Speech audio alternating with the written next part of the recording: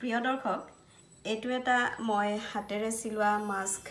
এই মাস্কটো চিলাবৰ কাৰণে এটা মোনা লাগিব, এই ধৰণৰ মোনা।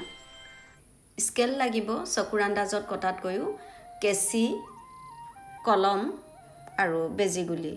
এতিয়া মই আপোনালোকক দেখুৱাম এই মাস্কটো মই কেনেকৈ চিলালোঁ। বজাৰত যেতিয়া পলিথিন আৰু প্লাষ্টিকৰ বেগবোৰ বন্ধ হৈ গৈছিল, তেতিয়া এনেধৰণৰ কাপোৰ আৰু কাগজ মিশ্ৰিত বেগ আমি দোকানবিলাকৰ পৰা পাইছিলোঁ।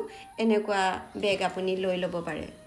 মোৰ হাতত কেইবাটাও কালাৰৰ মোনা আছে। এয়া হালধীয়া, নীলা, বগা, খাকী ৰঙৰ। মই এতিয়া আপোনালোকৰ আগত এই বগা ৰঙৰ এটা মাস্ক চিলাই দেখুৱাম। প্ৰথমে কাষটো কাটি লৈছোঁ, কাৰণ ইয়াত চিলাই কৰা আছে। এয়া চাওক, এইখিনি সোমাই আছে, সেইকাৰণে মই কাটি লৈছোঁ। কাটি ল'লে বহল হৈ যাব। এইটো কাটি ল'ব লাগিব। এনেকুৱা মোনা হ'লে বেছি ভাল, ইয়াত কাটিবলৈ সুবিধা। কিন্তু মই ডাঙৰ মোনাটো কাটিব বেয়া পাইছোঁ, সেইকাৰণে এই সৰুটো কাটি দেখুৱাইছোঁ। ছাইডৰে 1 ইঞ্চিখিনি পিছত ৰছীৰ কাৰণে কাটি ল'ম। 17ৰ পৰা 18 চেণ্টিমিটাৰ ল'ব লাগিব জোখটো। এয়া 17 চেণ্টিমিটাৰত মই দাগ দি লৈছোঁ। এইফালে মই 15 চেণ্টিমিটাৰ ল'ম। এয়া চাওক, এয়া 15 চেণ্টিমিটাৰ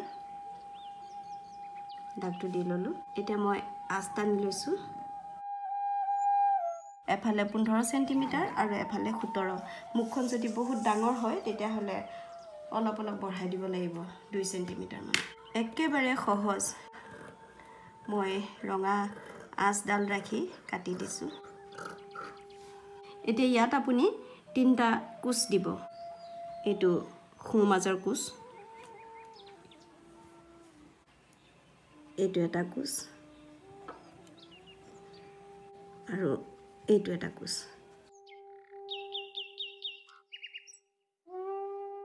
খুব ধুনীয়াকৈ 3টা কোচ আহিলে।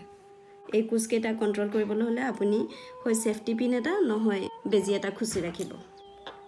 এইফালে মই বেজি এডাল এনেকৈ ভৰাই থৈ লৈছোঁ। ইফালে মই এতিয়া চিলাই থাকিম। এয়া চাওক, একেবাৰে সহজকৈ চিলাব, জটিল কৰিবলৈ কোনো দৰকাৰ নাই। প্ৰিয় দৰ্শক, বিভিন্ন সাংস্কৃতিক ঐতিহ্যৰে পৰিপূৰ্ণ ৰূপাঞ্জলি ৰঙানৈ চেনেলটি আপুনি যদি প্ৰথমবাৰ চাইছে, এতিয়াও যদি ছাবস্ক্ৰাইব কৰা নাই, তেন্তে প্লিজ ছাবস্ক্ৰাইব কৰক। ছাবস্ক্ৰাইব কৰোঁতে যিটো বেল দেখিব, সেই বেলটো এবাৰ চুই দিব। তেতিয়া আমাৰ প্ৰত্যেকটো নতুন ভিডিঅ'ৰ ন'টিফিকেশ্যন আপুনি পাই থাকিব। ভিডিঅ'টো সম্পূৰ্ণৰূপে চালেই গম পাব, ইমানেই সহজ যে পুৰুষ মহিলা সকলোৱেই এনেকুৱা ধৰণৰ মাস্ক ঘৰতে চিলাই ল'ব পাৰে। মেচিনেৰে চিলাব পাৰিলে আৰু ভাল, কিন্তু মেচিন নহ'লে এনেকৈ হাতেৰে আপুনি খুব কম সময়ৰ ভিতৰত চিলাই ল'ব পাৰিব। এয়া মই আপোনালোকক দেখুৱাইছোঁ কটাৰ পৰা এই চিলোৱা সময়খিনি। এতিয়া মোৰ 5 মিনিট সময় গৈছে। 17 চেণ্টিমিটাৰ দীঘলকৈ ল'ব, 15 চেণ্টিমিটাৰ পঠালিকৈ ল'ব, তেতিয়া দিগদাৰ নহয়। মুখখন ডাঙৰ বহল হ'লে কিন্তু চাইজটো আৰু ডাঙৰ কৰি ল'ব। বেগটোৰ ছাইডৰ 1 ইঞ্চি উলিয়াই থোৱাখিনি এয়া কাটি লৈছোঁ ৰছীৰ কাৰণে। পিছফালে বান্ধিব লাগিব দুয়োডাল, সেইকাৰণে দীঘল হ'ব লাগিব।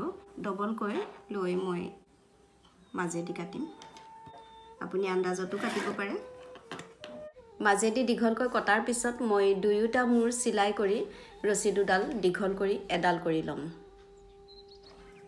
54, 56, মোৰ 56 চেণ্টিমিটাৰ দীঘল হৈছে। 55 চেণ্টিমিটাৰ ওপৰ লাগিবই, 60 চেণ্টিমিটাৰমান হ'লে বেছি ভাল হয়। এতিয়া কাষেদি চিলাই দিব লাগিব।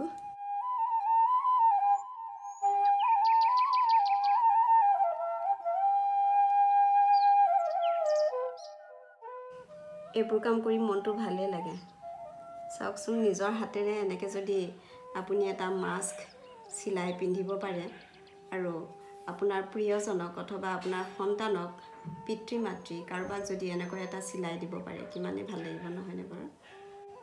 মেচিনেৰেতো খুব সোনকালেই হৈ যাব।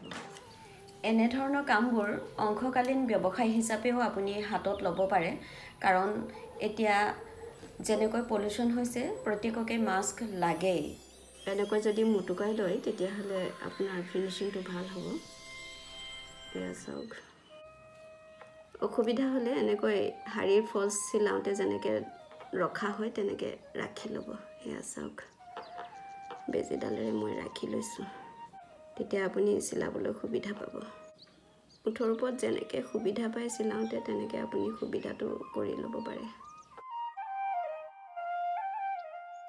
এতিয়া আপুনি ইচ্ছা কৰিলে এই গোটেই ৰছীডাল চিলাই ল'ব পাৰে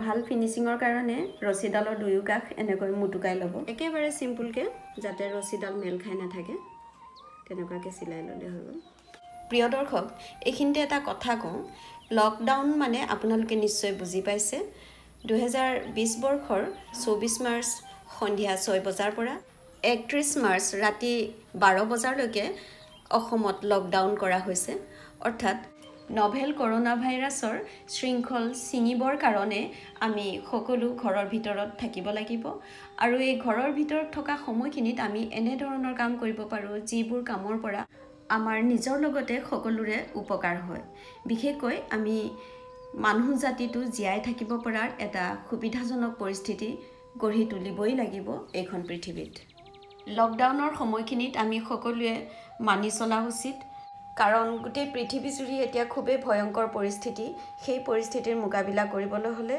এইবিলাক আইন আমি মানিবই লাগিব কেৱল কৰোনা ভাইৰাছ বুলিয়ে নহয় বায়ু প্ৰদূষণ আপোনালোকে জানে কেনেকৈ এয়াৰ পলিউশ্যন হৈ আছে গোটেই পৃথিৱীখনত আমাৰ গাড়ী ঘোঁৰা বহুত বেছি বাঢ়িছে গছ গছনি নাই পাৰিপাৰ্শ্বিকতা একেবাৰে বেয়া অৱস্থালৈ আহিছে গতিকে পৰাপক্ষত যিমান পাৰি সিমান পলিউশ্যন মুক্ত কৰি উশাহ ল'বলৈ চেষ্টা কৰিব লাগে এতিয়া ফিনিচিঙৰ কাৰণে আপুনি একেবাৰে মূৰৰ ফালে এনেকৈ ভৰাই দিব আপুনি যদি ইচ্ছা কৰে এই সাইড চিলাই ল'ব পাৰে আৰু এইটো চিলোৱাই আছে এতিয়া মই এই সাইডো চিলাই দিম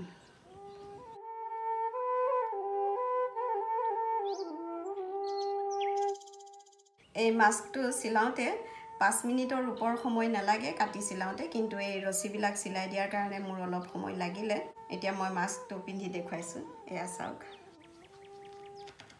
মাস্কটো কেনে লাগিছে বাৰু ভাল লাগিছে নে ভিডিঅ'টো যদি ভাল লাগিছে তেন্তে লাইক কমেন্ট কৰাৰ উপৰিও শ্বেয়াৰ নিশ্চয় কৰিব এয়া চাওক ৰছীডাল মোৰ অলপ ছুটি হ'ল ওপৰৰ ৰছীডাল আৰু অলপ মই দীঘল কৰিম ওপৰৰ ৰছীডাল দীঘল হ'লে সুবিধা হয় এনেকৈ আপুনি ৰছীডাল লগাই দিব মুটুকাই ভৰাই দিব তাৰ পিছত চিলাই দিব এয়া চাওক আপোনালোকে ইচ্ছা কৰিলে এনেকুৱা মাস্ক ঘৰতে চিলাই ল'ব পাৰে খুব কম সময়ৰ ভিতৰতে আৰু এইটো ৱাশেবল ধুব পাৰে আপোনালোকক মই এটা মাস্ক ঘৰতে কেনেকৈ চিলাই তাকে দেখুৱালোঁ মই ভাবোঁ আমি সমূহীয়াভাৱে এনেকৈ যদি ঘৰতে সোমাই থাকি কাম কৰিব পাৰোঁ তেতিয়াহ'লে নিশ্চয় কৰোনাৰ এগেইনষ্টত যুঁজিব পাৰিম যুঁজি সফল হ'ম আপোনালোক কুশলে থাকক আকৌ লগ পাম নতুন এটি ভিডিঅ'ৰে আজিলৈ মই ৰূপাঞ্জলি বিদায় ল'লোঁ